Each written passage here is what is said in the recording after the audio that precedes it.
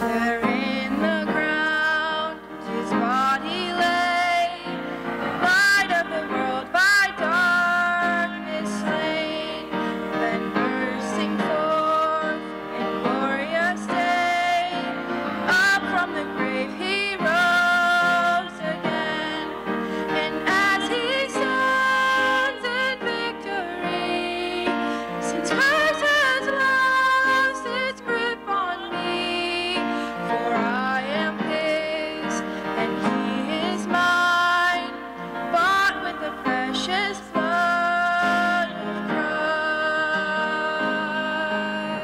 Christ. In the name of the Father, and of the Son, and of the Holy Spirit, the Lord be with you. Dear friends, thank you so much for being here. It is incredibly awkward to be able to celebrate Mass in front of a camera, but knowing that you are on the other side, it brings me joy.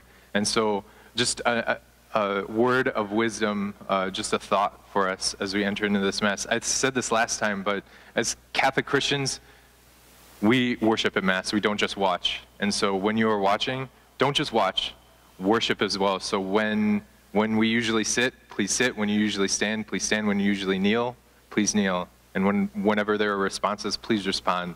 Because as Catholics, we worship. We don't just watch. And so let us acknowledge our sins and so prepare ourselves to celebrate the sacred mysteries.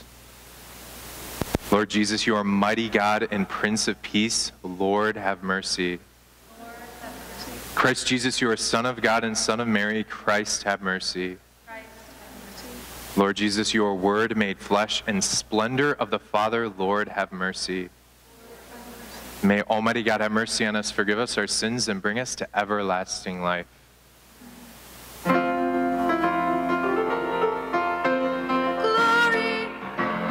glory to God in the highest.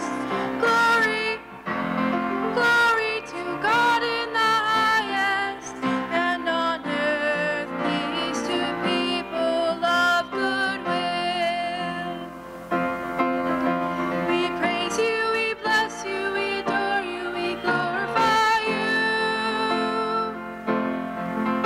We give you thanks for your great glory.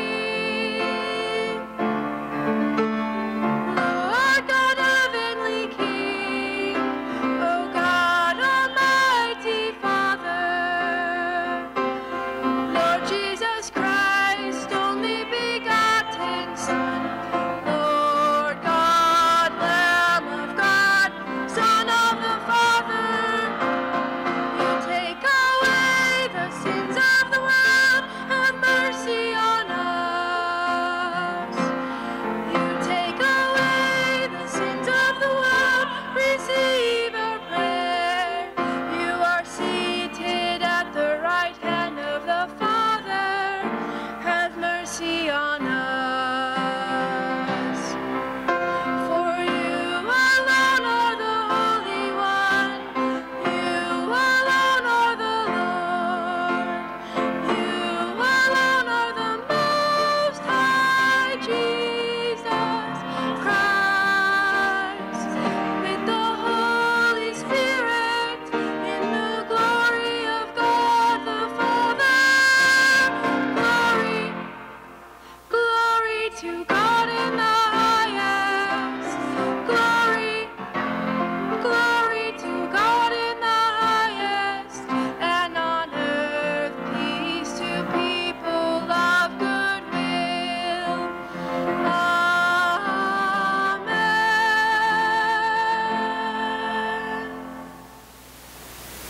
Let us pray. Almighty, ever-living God, lead us to a share in the joys of heaven, so that the humble flock may reach where the brave shepherd has gone before, who lives and reigns with you in the unity of the Holy Spirit, one God, forever and ever. Amen.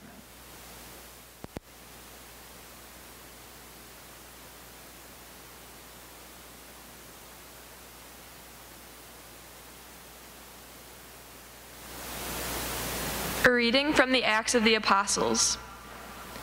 Then Peter stood up with the 11, raised his voice, and proclaimed, "Let the whole house of Israel know for certain that God has made both Lord and Christ, this Jesus whom you crucified." Now when they heard this, they were cut to the heart, and they asked Peter and the other apostles, "What are we to do, my brothers?" Peter said to them, "Repent and be baptized, every one of you, in the name of Jesus Christ for the forgiveness of your sins, and you will receive the gift of the Holy Spirit. For the promise is made to you and to your children and to all those far off, whomever the Lord our God will call." He testified with many other arguments and was exhorting them, "Save yourselves from this corrupt generation." Those who accepted his message were baptized, and about 3,000 persons were added that day. The word of the Lord. Thanks be to God.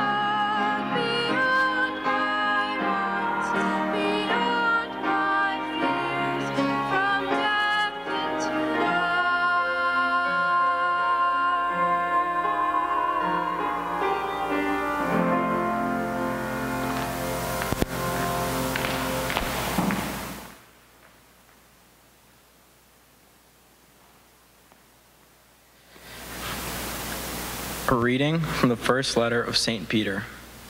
Beloved, if you are patient when you suffer for doing what is good, this is the grace of God. For to this you have been called, because Christ also suffered for you, leaving you an example that you should follow in his footsteps. He committed no sin, and no deceit was found in his mouth. When he was insulted, he returned no insult. When he suffered, he did not threaten. Instead, he handed himself over to the one who judges justly. He himself bore our sins in his body upon the cross, so that, free from sin, we might live for righteousness. By his wounds you have been healed, for you had gone astray like sheep, but you have now returned to the shepherd and guardian of your souls. The word of the Lord. Thanks.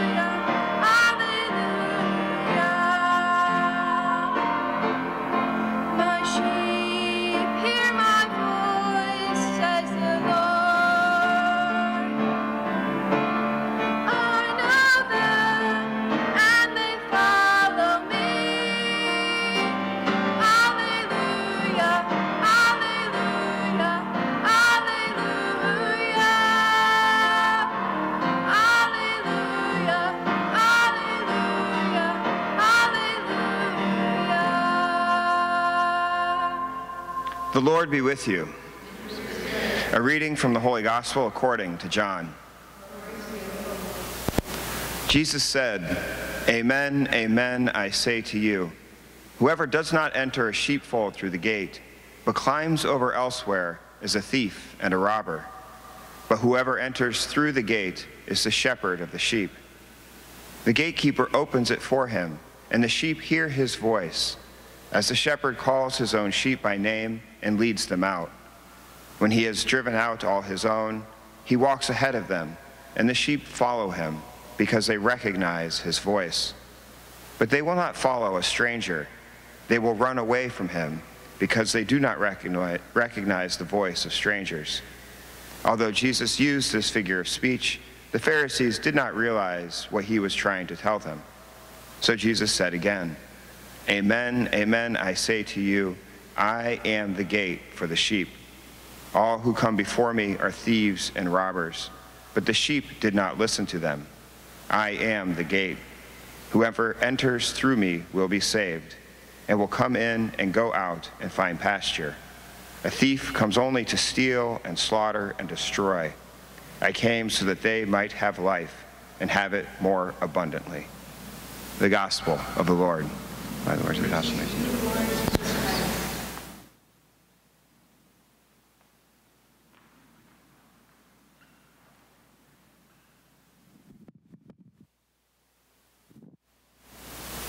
Okay, so today is not Sunday when we're celebrating this Mass, but we have to pre-record it. So getting into the Sunday spirit before Sunday is a beautiful thing, and like to have our teens being able to read and minister and sing, it's bringing me a lot of joy right now. So thank you for being here, thank you for watching, thank you for worshiping with us, and I think today, I guess one thing that I've been doing a lot as a priest, not being able to talk to people face to face, is I've been doing a lot of phone calls. Like phone call spiritual direction, phone call counseling, phone call just talking about the Lord. And like one theme that I've heard over and over and over again, and especially with myself as well, is we're all bored. Like there's a lot of boredom going around, and there's a lot of days overlapping into days, overlapping into days. Like Monday overlaps into Tuesday, overlaps into Wednesday, and it just becomes a blur. And so people just trying to be able to, and all of us trying to be able to have Jesus enter into our quarantine on a daily basis is hard because it's boring and because it's a blur. And St. Peter, it's beautiful. Casey and Keelan both read words of our first Pope, words of St. Peter, who he's saying, guys, don't worry about it. You need to realize Jesus is risen from the dead. He is victorious. And not only that, you get to be part of this incredible, amazing, epic story, that you are a part of this, and that every single decision that you make, no matter how small in this quarantine, is enabling us to grow in the future, that every single decision matters. So there's this guy who lived in the early 1900s named Jan Tyranowski. Jan Tyranowski was a really good man who had a heart to be able to he wanted to travel, he wanted to go on adventures, he wanted to change the world in a huge way. Yet when he was very little, his mom got very sick. And so he wasn't able to grow up the way he wanted to be able to go on adventures, to be able to change the world in a big way. He had to stay at home and take care of his mom for all of his young adult life and into his adult life as well. And so he was quarantined to the small Polish town that he was from. The Polish town is called Wadowice. And so he was basically quarantined in this small town, taking care of his mom. He became a tailor. He lived a very simple life, but he never forgot the fact that he desired that epic life, that he desired to live an epic story, and he realized that that epic story is lived in Jesus Christ. And so he lived that way as a tailor, taking care of his mom, just living quarantined within his just small town of Wadowice. Yet he would pray, he would go to adoration every morning, he would go to Mass, and then he would work, he would take care of his mom. Very, very simple life, but people saw him, and they saw something different about him. They saw that he was living a life of joy, of fervor that people wanted. And so all of these young people, young adults, people in their 20s, came to him for spiritual direction, for learning more about the Lord, for just wanting to have what he has, which was joy and peace and fervor in the Lord. And so there was this one person in particular, he was in his 20s, his name was Carol, who grew up without a mom, without a dad. He just lost his parents, and he was very directionless. And he knew that Jan was a man who had fervor and who had love, and he started learning about the Lord. So much so that Carol became a priest because of Jan. And not only that, Carol became a bishop. And not only that, Carol became a cardinal. And not only that, Carol became Pope John Paul II. Karol Wojtyła became Pope John Paul II. And not only that, he became Saint John Paul II. All because of one man, Jan Tyranowski. And Pope John Paul II said himself, I wouldn't have been a priest if it wasn't for Jan Tyranowski. So what does that mean? Oh, a lot. That means a ton. The fact that if it wasn't for this man who was quarantined in a small town, but knew that he lived a great story, that he lived an epic story in Jesus Christ, that we wouldn't have had St. John Paul II, that we wouldn't have had his amazing theology of the body, that we wouldn't have, communism, the wall may never have fallen down. Gorbachev said that John Paul II was the #1 reason why communism fell in Russia. And so here is this incredible thing, this fruit that came from a man, a simple man who was quarantined to his own town, but knew that he was living an epic story, and every single decision that he made mattered. So I don't know if you knew, but we have, at the parish, we have 2 rectories, like 2 buildings where the priests live. So we have rectory #1, which is the bigger rectory where Father Jerry, Deacon Pat, and Seminarian Andy live. I call it the fortress. But then there's the other smaller rectory where me and Father Derek live, which I call the cottage. And so whenever you enter into the cottage, whenever you walk in, you see on the wall like a collage of pictures, a collage of paintings of saints. So we have on the collage Saint Therese of Lisieux, Blessed Pure Georgia Frassati, we have Our Lady, we have a bunch of pictures into a collage. I'm not telling you this because I'm really good at decorating. I'm telling you this because whenever I walk into the house and I see that, I don't just see, oh, these are the saints that lived an epic story. That I walk in and I walk into and amongst these pictures knowing that I am in the midst of this epic story rooted in Jesus Christ, and every single one of my decisions matter, that they have a ripple effect. And so my invitation for all of us is to realize no matter how bored we are, no matter what, if the days are like a blur to us, that every single little tiny decision matters. And that you are, even if you were quarantined in your house like Jan was quarantined in his village, that your decisions can lead to greatness and can lead to holiness. So don't be afraid of that. Guys, you are living right now in your homes, no matter how annoyed you are with your family, that you are living an epic story. So don't miss your scene.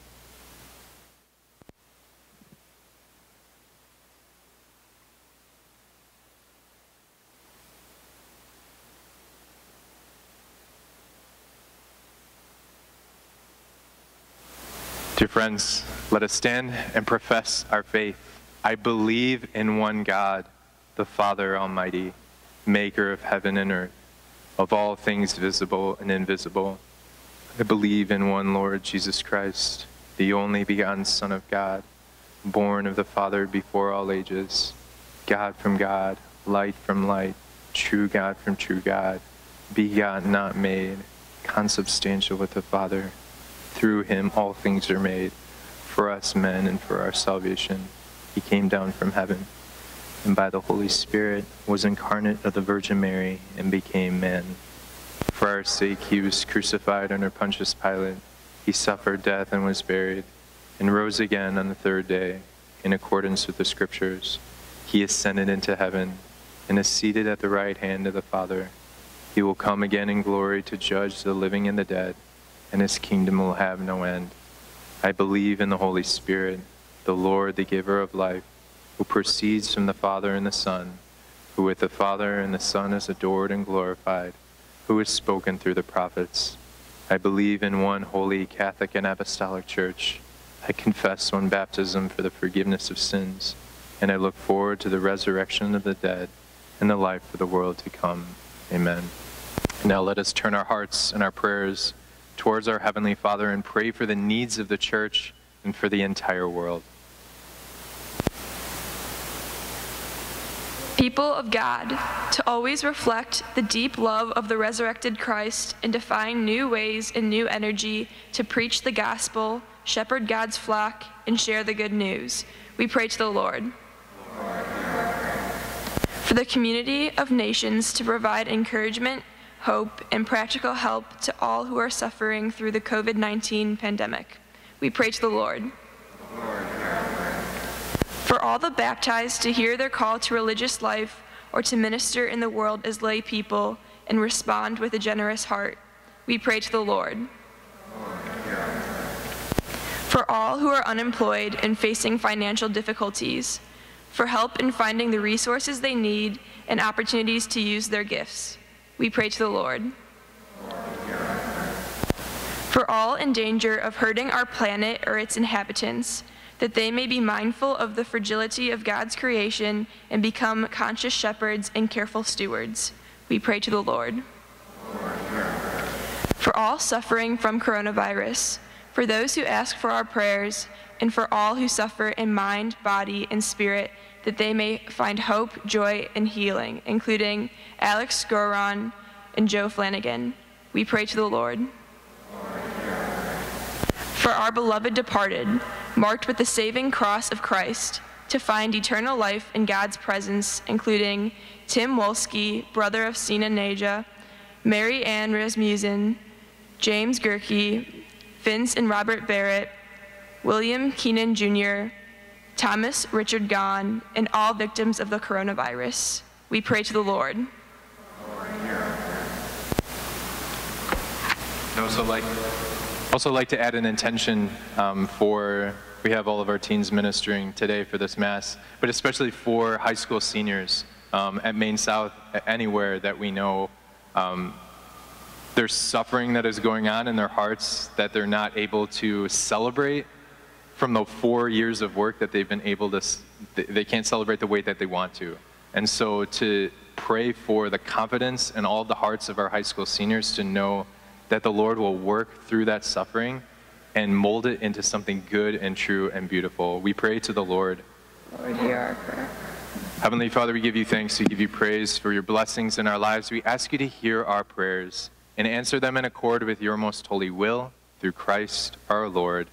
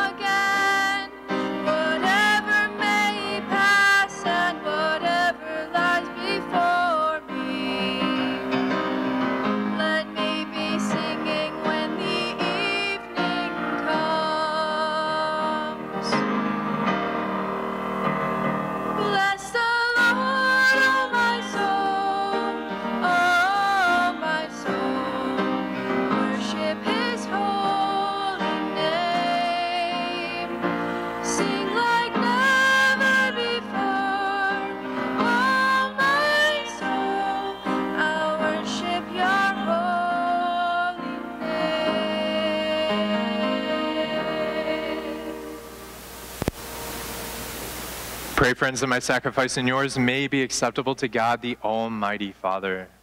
Lord, accept the sacrifice of your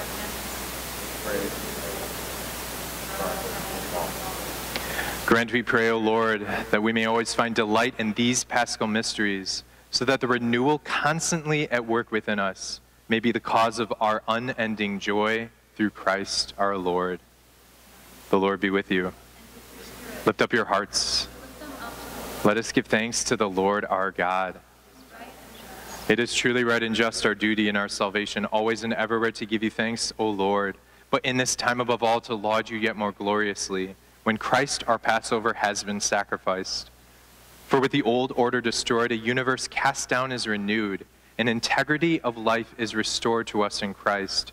Therefore, overcome with paschal joy, every land, every people exalts in your praise, and even the heavenly powers with the angelic hosts sing together the unending hymn of your glory, as we acclaim.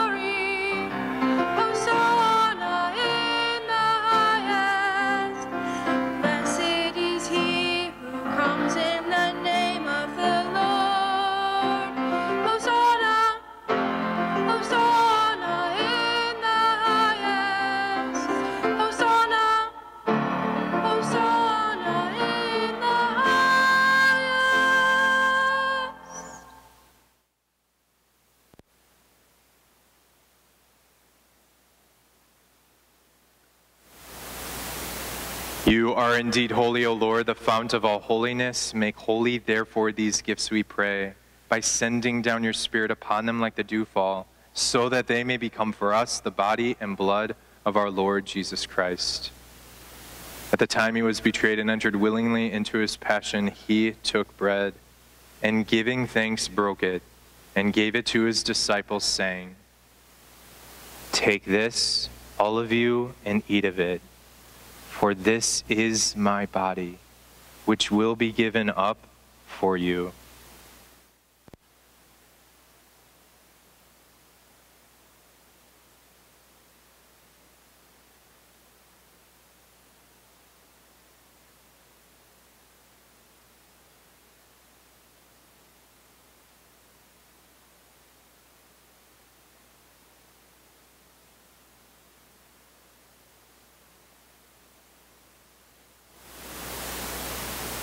In a similar way, when supper was ended, he took the chalice, and once more giving thanks, he gave it to his disciples, saying, "Take this, all of you, and drink from it, for this is the chalice of my blood, the blood of the new and eternal covenant, which will be poured out for you and for many for the forgiveness of sins. Do this in memory of me."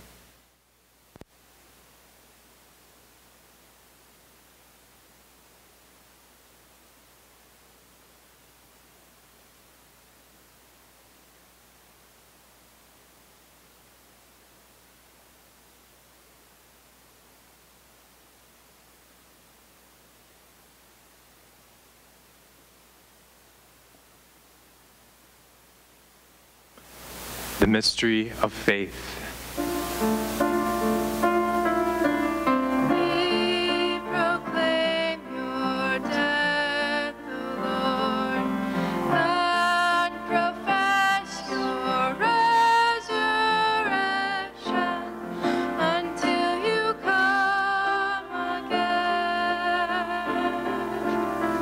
Until you come again. Therefore, as we celebrate the memorial of his death and resurrection, we offer you, Lord, the bread of life and the chalice of salvation, giving thanks that you have held us worthy to be in your presence and minister to you. Humbly we pray that, partaking of the body and blood of Christ, we may be gathered into one by the Holy Spirit. Remember, Lord, your church spread throughout the world, and bring her to the fullness of charity, together with Francis, our Pope, and Blaise, our Bishop, and all the clergy. Remember also our brothers and sisters who have fallen asleep in the hope of the resurrection, and all who have died in your mercy.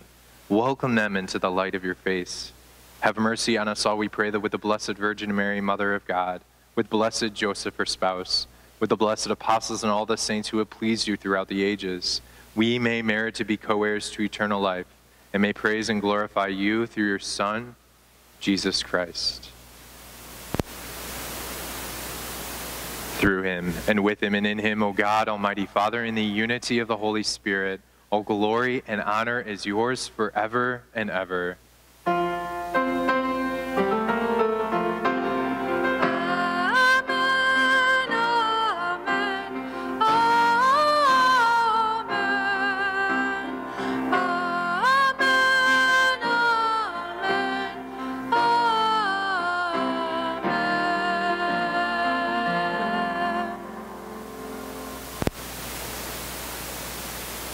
With the Savior's command informed by divine teaching, we dare to say, Our Father, who art in heaven, hallowed be thy name.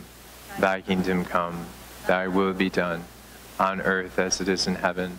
Give us this day our daily bread, and forgive us our trespasses, as we forgive those who trespass against us. And lead us not into temptation, but deliver us from evil. Deliver us, Lord, we pray, from every evil. Graciously grant peace in our days, that by the help of your mercy, we may always be free from sin and safe from all distress, as we await the blessed hope and the coming of our Savior, Jesus Christ. Lord Jesus Christ, who said to your apostles, Peace I leave you, my peace I give you, look not on our sins, but on the faith of your church, and graciously grant her peace in unity in accordance with your will, who live and reign forever and ever. The peace of the Lord be with you always. Let us offer each other the sign of peace.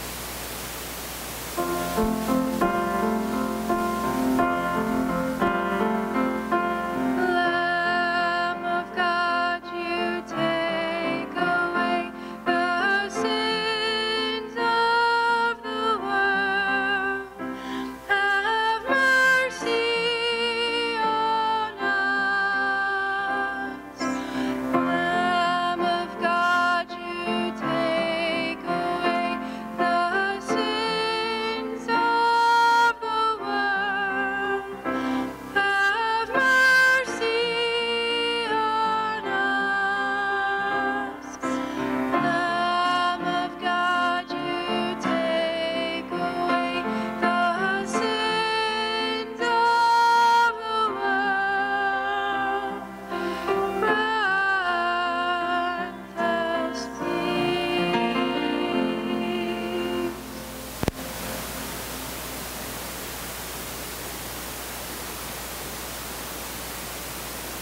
Behold the Lamb of God, behold him who takes away the sins of the world. Blessed are those called to the supper of the Lamb. Lord, I'm not worthy that you should enter under my roof, but only say the word and my soul shall be.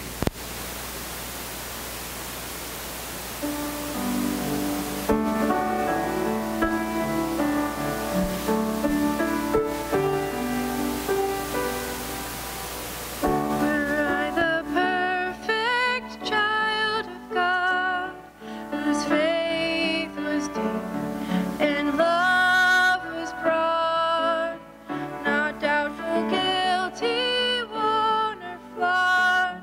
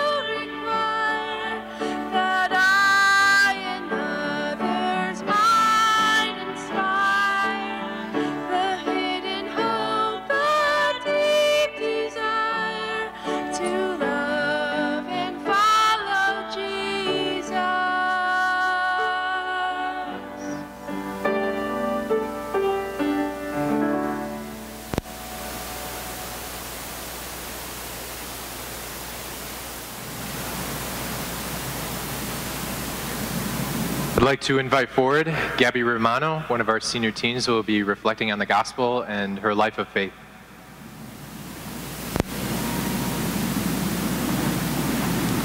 Good morning. My name is Gabby Romano, and I am a senior at Maine South. Today, it may seem difficult to find hope. During this worldwide pandemic of the COVID-19 virus, much has been taken from us. People in nursing homes can no longer have visitors. Spring athletes have had their seasons ripped from them. All theater productions have been stopped. Schools have been shut down for the rest of the year. Stores are running out of supplies. We are running low on medical personnel, and the scariest of all, people are dying. No, not only are they are dying alone, with family or loved ones unable to be by their side. If I could pick one word that stands out to me from the readings today, it would be patience. Patience is something we all need to have in our lives, especially during this time of fear and uneasiness. Jesus is the ultimate example of perfect patience. Jesus suffered for us and our sins. He died a slow and gruesome death for us. He was mocked, hit, spit upon, crucified, and he endured all of it with patience. When he was insulted, he returned no insult. When he suffered, he did not threaten. To be honest, when this stay-at-home order first started, patience was the last thing I had. I went through many different emotions. At first, honestly, I didn't care, because from what I had heard, the virus was not killing people my age. I felt as though I was invincible and I had no way of getting the virus. Looking back now, I can see how completely selfish that mindset was, but I know it wasn't just me who felt that way. I believe almost every teenager felt that way at the beginning of all of this. Then I became very angry because all I wanted to do was go out and see my friends. I didn't understand why I was being told to stay at home all the time. I felt like I was being punished. I then realized that it was not a punishment at all. My parents were actually trying to help keep me safe. Now I understand the impact small actions have on other people. I know that there is a small chance of me getting the virus, but I can have it and transmit it to people that are more vulnerable. I would never want to get my grandparents or parents sick, and me staying home and following the order greatly helps them. The stage that I've been going through the most, and currently am going through right now, is sadness. It has been very hard to cope with things recently, especially with how fast information is changing these days. Getting told I cannot finish my senior year with my friends has probably been the hardest part for me. Not being able to graduate and walk across a stage like I have dreamed of for so long is heartbreaking.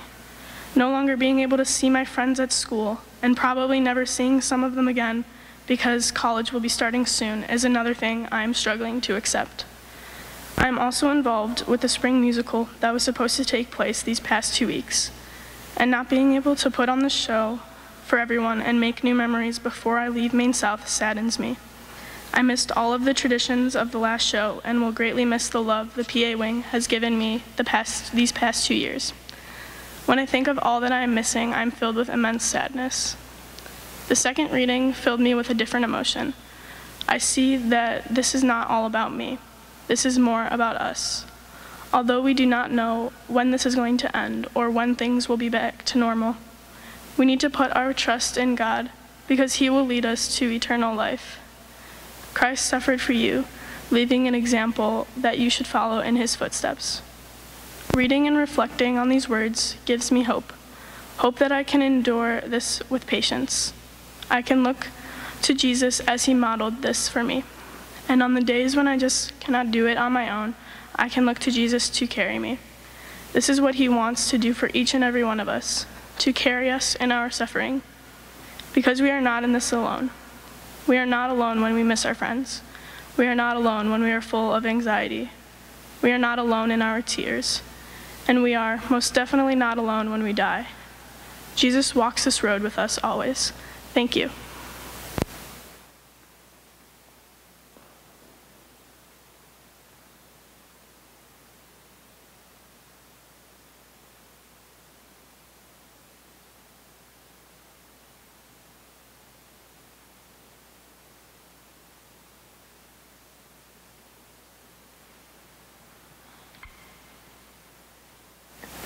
Let us pray. Look upon your flock, kind shepherd, and be pleased to settle in eternal pastures the sheep you have redeemed by the precious blood of your Son, who lives and reigns with you and the Holy Spirit, one God, forever and ever. Amen. The Lord be with you. And with your spirit. May Almighty God bless you, the Father, and the Son, and the Holy Spirit. Go in peace. Thanks be to God.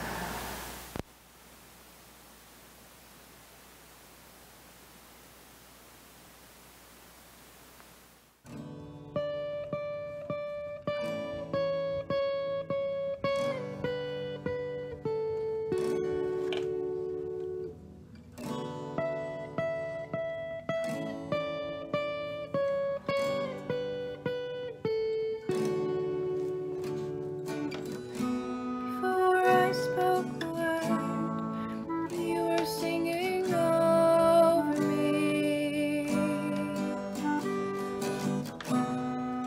You have been so good to me.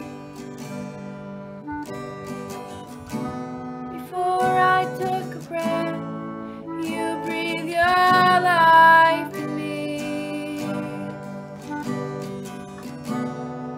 You have been so kind to me. Oh, the overwhelming, never-ending, reckless love of God. Oh, it chases me down, fights till I'm found, leaves the 99. I couldn't turn it, and I don't deserve it. Still, you give yourself away.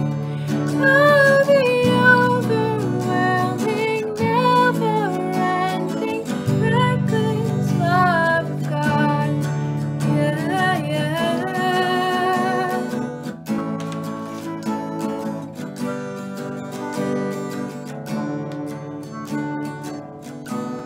When I was your foe, still your love fought for me. You have been so good to me. When I felt no worth, you paid it all for me. You have been so kind to me. Oh, the overwhelming, never-ending, reckless love of God. Oh, it chases me down, fights till I'm found, leaves the 99. I couldn't turn it, I don't deserve it. Still, you give yourself away. Oh, the overwhelming, never-ending, reckless love of God.